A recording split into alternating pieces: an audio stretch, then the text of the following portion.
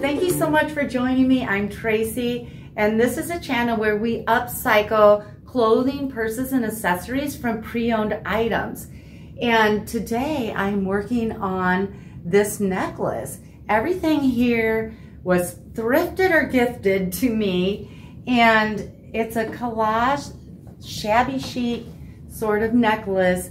Now, I've made and sold these over the years, and they go for quite a bit. Now, do your market research. A lot of people ask me, what would you charge for that, or what did you charge? Well, I mainly sold on eBay, so I did auctions, and the prices varied, and that was a long time ago. You're different, your items are different, your selling platforms are different, so it's really hard for me to say what to charge for something like this, but my favorite place to research was Etsy. I'd go into Etsy, and for something like this, I'd type in shabby chic necklace, boho collage necklace, vintage lace necklace, things like that, and just see what other people are selling them for. And I did some research. Whoo, they're selling for a lot, and mine used to sell very well too. I mean, I sold them on auction. I think one went over 200, but these are just so fun. And maybe you don't want to deal with big giant projects. Some of my projects are really big. This is just fun to do at your table and relax. So let's get to it. Now, the first thing I do when I get started on one of these is I just grab a bunch of my supplies, things I think will look good on this, and I look at texture, contrasting textures and colors. Is everything cohesive, scale? And I just start laying everything on top of one another. And when I think it looks pretty good, I take a picture of it. And then I put a lot of my supplies off to the side, and I just sort of work on what I had gathered. And the first thing I did on this one was I took a piece of lace, and I think this was like a tablecloth or something, and I cut a strip 69 inches long and approximately 2 inches wide. And I tied a generous bow. Now that'll be off to the side when a person is wearing it. And this will give me my base to start everything. Okay, and then what I'm going to do, this is all about layering. And the first layer does not have to be amazing. It's about how it all works together. Now, this is sort of an ecru colored large doily or small tablecloth. Now, I already have a piece cut out of the center here. I want to cut sort of a U-ish shaped piece. So I'm just going to cut. This one is all stained and pretty bad shape, but I'm going to try to avoid those bad spots. Now, I have a piece sort of shaped like this. Now, I'm just laying this first piece in sort of an oval, kind of how it would be hanging on the neck. And I have a little twisty in here. That's okay. And I'm going to take that piece that I just cut, and I'm just going to lay it down over top of that lace piece. Now, it's longer on this side. Maybe I want it longer on the other side. Let me turn it around. What I'm trying to do is there's a point at the bottom of this ecru color. I want it at the bottom of the necklace. And I'm just going to lay the rest on there. And I'm going to stick a few pins in it because I'm going to sew this on with my machine. And when you have lace like this, it's nice to weave your pin in and out a little bit because there's not a lot there for the pin to grab onto. Now, this is pinned. I'm just going to go to my machine. I'm going to use my largest zigzag stitch. I will be using off-white thread, and I will do a stitch right down the center, starting at the top, all the way around. Now, there will be edges that aren't stitched on, and that's okay because we will be sewing so much onto this, it will be secure by the time we're done.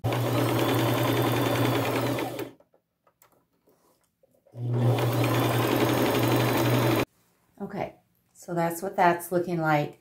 And now I have this dress that a girlfriend donated to me. It was new actually, and she didn't want to return it. I've already used it on another project, but I'm going to use it on this one. So at the top, there was a piece of, I'd say, applique on some netting and some beading, little sequins and a little rhinestone-y looking thing. I just cut it right off. And yeah, when you cut something like this that's beaded and stuff, the beads and things will fall off, but I don't really care. I just take it and I just let them all finish falling off, and whatever's going to fall off, falls off. Whatever stays, stays. So I'm going to use that for my next layer. Okay, so this piece is about 20 inches long, and it varies from about 1.5 to 2.5. And I'm just going to cut this into odd little sections. 1, 2, 3, 4, 5 sections. And now I'm just going to lay these sections on in various places. Now I'll have to play with this a little bit, and I'll come back and show you where I have them placed. Okay, here's where I decided to place mine. This one extends past the ecru colored lace a little bit.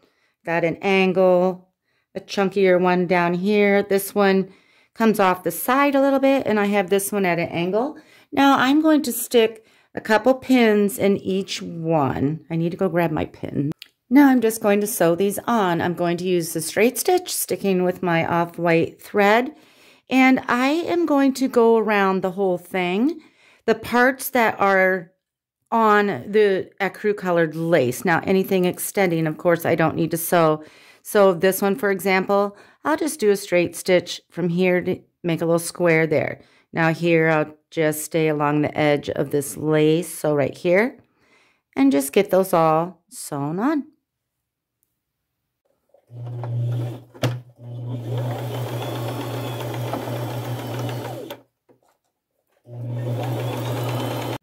Okay, now I have the pink all sewn on.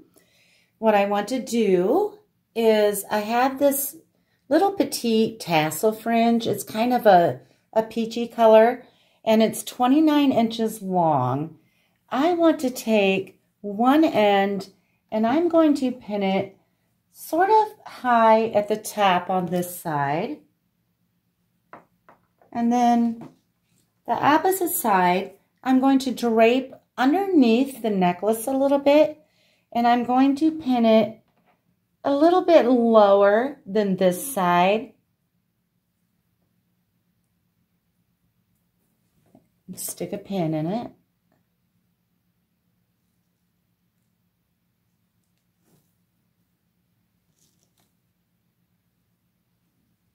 So this one's still just pinned. I have this green lace, and I cut a piece off. I just used this for another project, and I had it left over. Now I want to pin this with the same pins, but I want this one to drape in between the bottom of here and this one. And this one is 26 inches long. So I'm just going to lay it there, remove that pin, and pin both at the same time.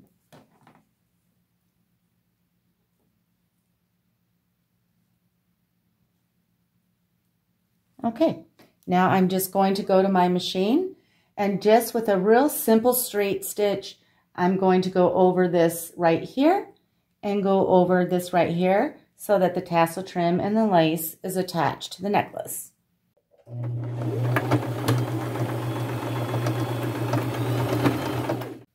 Okay, so now I have this interesting little piece of trim floating around here, and I want it to drape below this tassel fringe, but this is all I have.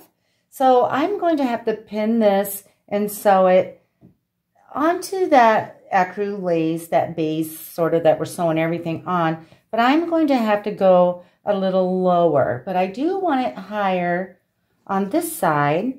So I'll put that about there.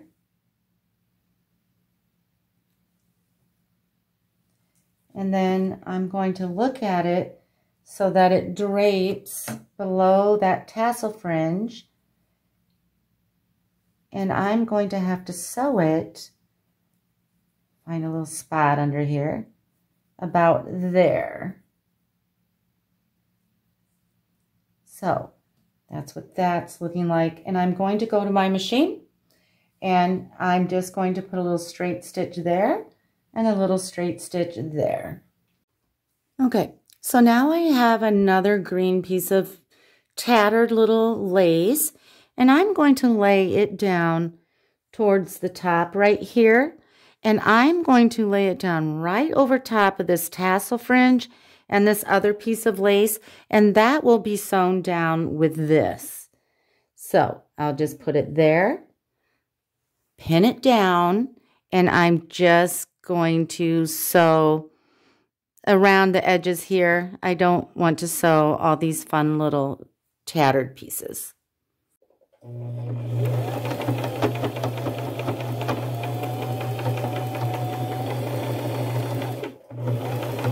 Okay, there's that little piece I just sewed on. Now I'm going back to that one of those original pieces of lace that we used, and this has, look how stained it is, oh my gosh, little flower designs in it, and I cut out 2.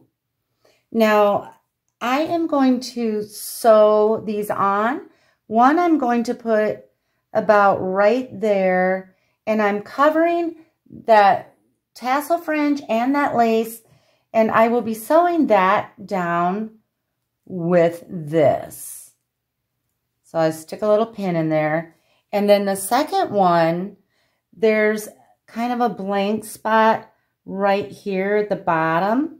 I am going to put this kind of in a diamond shape right there, pin that on. Now I'm not going to take you to the machine every single time I sew one of these little pieces on, but what I'm going to do is just with a straight stitch, I'm going to go around sort of the edge of the flower, and I'm going to let these little lacy pieces just be loose and add a little dimension to the necklace, and I'm going to do the same to this one. Okay, there's my 2 little pieces I just sewed on. Now I'm going back to that pink dress. On the center in front here was this pretty little beaded applique that I just seam ripped off. And I am going to put that right here, and I'm going to hot glue it. And why am I not using E6000 jewelry glue? Well, because that takes overnight to dry. And if I was to glue it on with that, I'd have to let it sit overnight before I start anything else on here. And in my experience, hot glue holds things wonderfully. So you're welcome to sew things like this on. And if you're selling these, it might be a little bit better for business if you were to say everything machine and hand sewn. But if you glue some pieces on, and it's fun to actually hand sit in front of the TV and hand sew all these beautiful little pieces on. I love doing that, but I'm not doing that today. But you would want to put in your listing if you're selling this.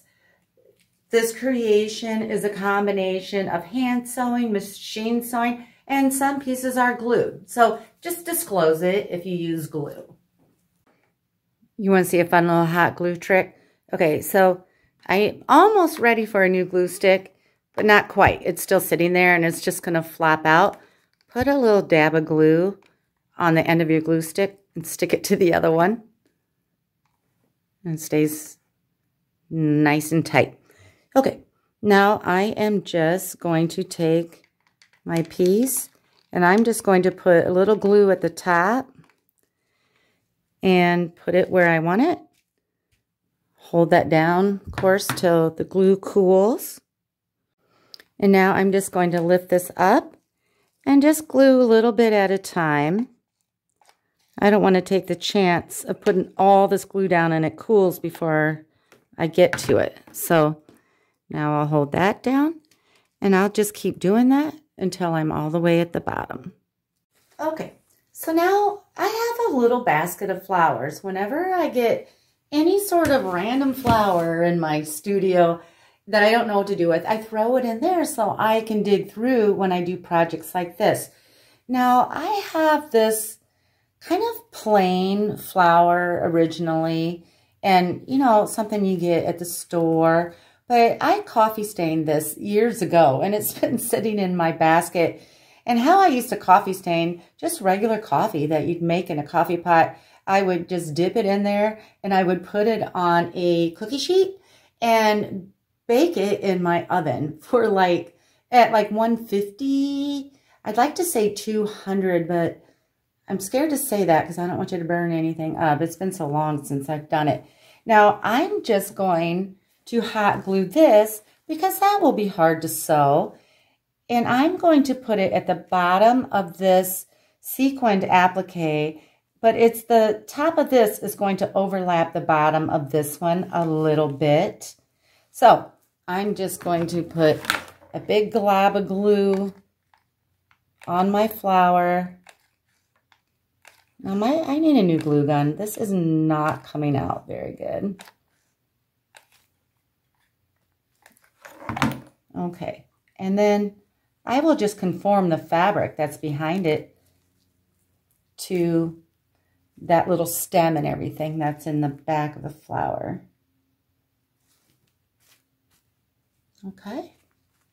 Okay, so the next thing I'm going to do, which might seem a little weird, but I'm taking this silk, what's left of this 100% silk shirt. It's kind of a pink mauve color. And I cut out 7 strips, and they range between 4 1/4 and 6 1/4 inches long. And what these are just the seams. I cut along seams so that they'll fray a little bit, but they won't completely unravel because of that stitching. And I'm just going to lay them in sort of a loose little X.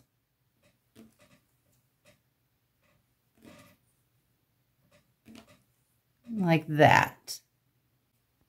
Okay, so now here's my little loose X. About, not quite in the center, a little above the center, I'm going to stitch across and stitch that onto my necklace.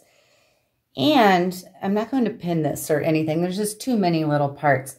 I'm going to sew it. Here's the top of that green lace, the top of that tassel fringe. I'm going to sew it right across there to hide sort of those raw edges. And when I sew it in the center, a little above the center, it will flop over and just be kind of a wispy, whimsical, little cluster of pink. Okay, so now what I want to do, I have a little piece of applique from a wedding dress that a girlfriend gave me to cut up and do with as I please. And I'm going to break up some of this green with that. So I will lay it right there, and I will go to my machine, maybe go a little bit lower, and I'm just going to sew a circle around it to get it sewn on and leave some of the edges, maybe 1/2 inch from the edge so that it kind of fluffs out at the edge. Okay, so now I have this blanket that I have been cutting on. I've been using, it has little birds on it, and I've been using the birds for applique on other projects. But what this has are little tassels in the corners. And I cut one off, and I'm going to show you what I'm going to do with it. Okay, I'm just cutting this up a little bit, and I'm making 2 little kind of messy piles. And I'm going to sew them on the necklace on this side. Now I put a pin right here because I won't pin these on. That would be too difficult. But I did mark where I want these to go so that I know when I'm sitting at my machine. So I put a pin here and a pin here. And I will, when I'm at my machine, I'll lay that on. And I'll just put a straight stitch right down the center of all those little strings there. And do the same here. Now these are sewn on. I'm just going to fluff them up mess them up a little bit. Okay, so now I went back to that piece of lace we've been cutting on, and I cut 3 just random strips about 1 foot long, and I'm folding them in half, but I want them not to be exactly in half. I want the front to be a little shorter.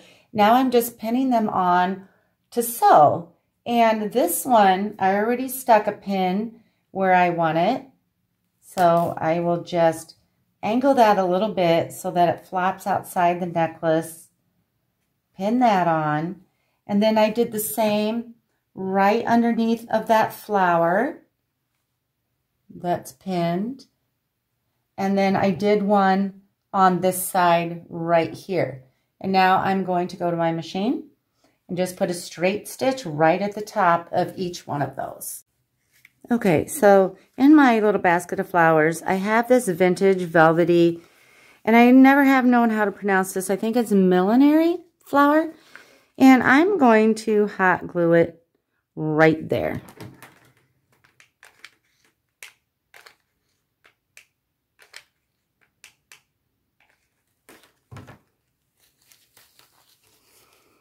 Okay, so since this is blue, I want to tie in a little blue somewhere else. And I have this ribbon. I actually got it at Hobby Lobby not too long ago, and I just loved it. It's 1.5 inches wide, and it's called Silk-like Cut Edge Ribbon. And it looks and feels like silk. But I'm just going to make the most simple little flower out of this, no sewing. I'm just going to pinch a piece of this, and then I'm going to use 2 fingers, and I'm going to wrap it around my fingers loosely as I twist. And so I will twist, let's see, 3, 4, 5. Now, I'm going to take it off my fingers, snip that, give it a little twist, and now I am going to nestle it sort of by this coffee colored flower. So I am just going to put a glob of glue right here. Now you can sew all this if you want. My way isn't necessarily the right way or everyone's way. It's just what I do. And I'm just going to hold that down until the glue cools. Okay, so in my little basket of flowers, I have like a tiny little cream color one, silk flower. Now, these little pink roses feel like paper. And then I have these sort of ceramic-y clay flowers. And I'm going to glue them on because that would be too hard to sew. You know, that, I don't know what it is, clay? So I am just going to glue these, and I'm making the centers of this little fringe sort of the background to the flowers. So like this one, I'm going to put a glob of glue there. And I'm going to press the back and make that fabric conform to the flower and hold it until it cools.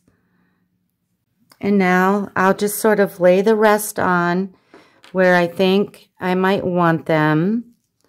And just get them laid out, and then I will glue them on. Maybe one there.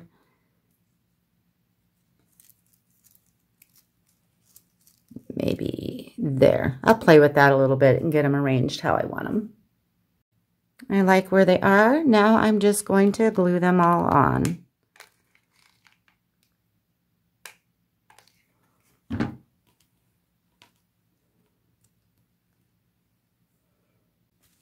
Okay, there's what the flowers look like.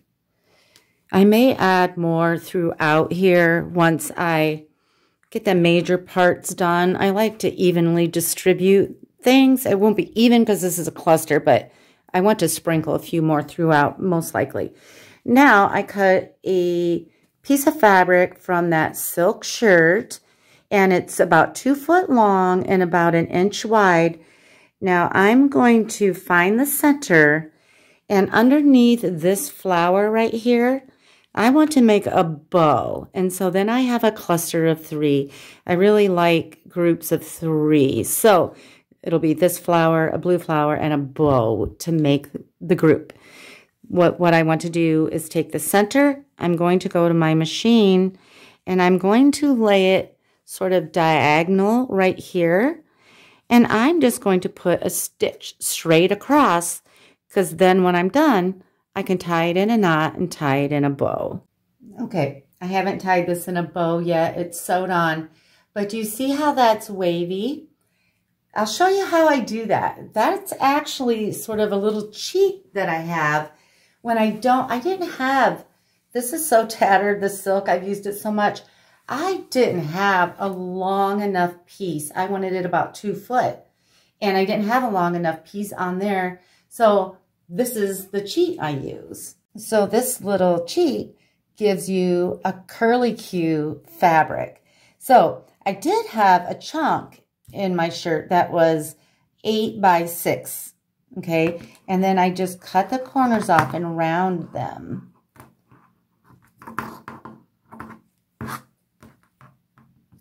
Now this is just a sample one, so I'm not making sure this is perfectly smooth or anything. Okay, so once those are rounded, that's terrible. Anyway, I go up the side and I want it about 1 inch wide, and I just cut around and around about 1 inch from the side until I get smaller and smaller.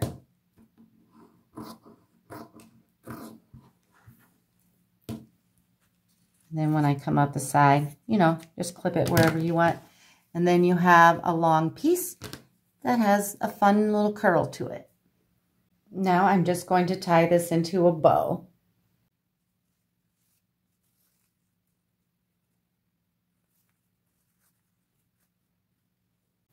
Now I have this little piece that came off of a wedding dress, and it's stitchable right across the top there.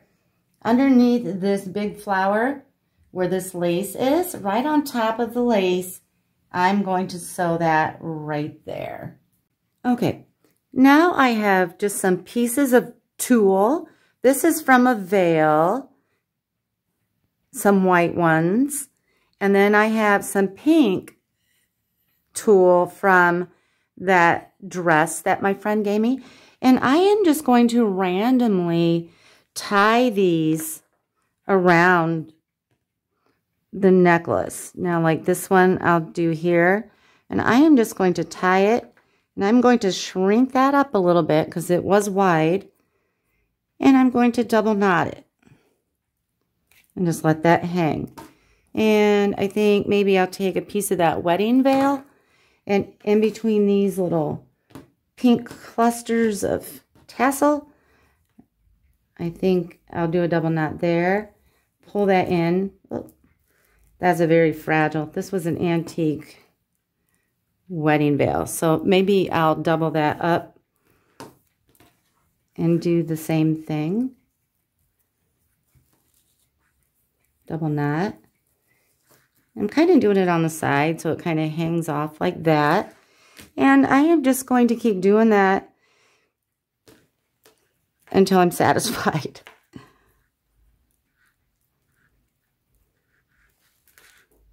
Well, they're breaking, but I'm going to have to cut a couple more. Okay, so I went back to that lace that I made this bow out of because it has a delicate look, but it's sturdy. So I'm going to continue that process. And then maybe after I tie, I can add another piece of tulle that's more fragile because I don't have to tie it so hard. Okay, I'll just keep going around and doing that. Okay, now I just want to add some jewelry remnants. And what I'm going to do, if it's a brooch, I'll pin it on. If it's like this, I'm going to glue the ends, but I'm going to sit down tonight and relax and watch TV, and I'll sew everything on permanently. But right now I'm just putting a dot of glue on like these pearls and pieces just so I know where they go. And I have this This is just plastic, but it has kind of a vintagey color to it. I think I will put this at an angle one side higher than the other, and I'm going to let it droop below everything else, and I think I'll come around. Now, this is just plastic. You can cut those little strings. Now, I'll put a dab of glue at the tips of each one of these, but then one purl down, I'll just stitch that really good, and same over here. Now I have these two little darker pieces. I'm going to put those right here because I don't want that dark flower. Maybe I'll put one up here and one down here. I don't want that dark flower to be the only thing dark on here. So I'll put a little dab of glue there and right here. Now I have this cool old brooch. I'm going to pin it right there. Now I have this little rhinestone piece. It has that sort of pin on it. I'm going to put that right here.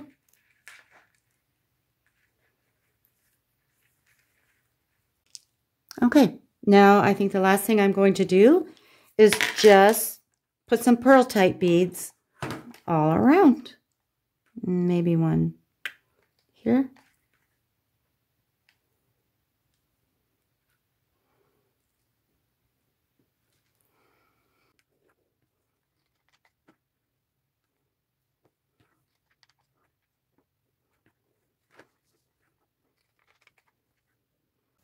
Okay, I decided I don't like the blue flower on there, and I'm trying to pull it off. And I just want to show you how good the hot glue sticks, because I'm having trouble. It doesn't just pop off.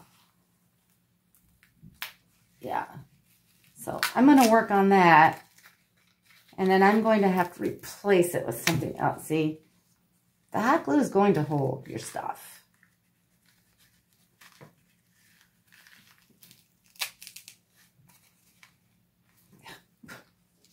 Okay, there's where the flower was.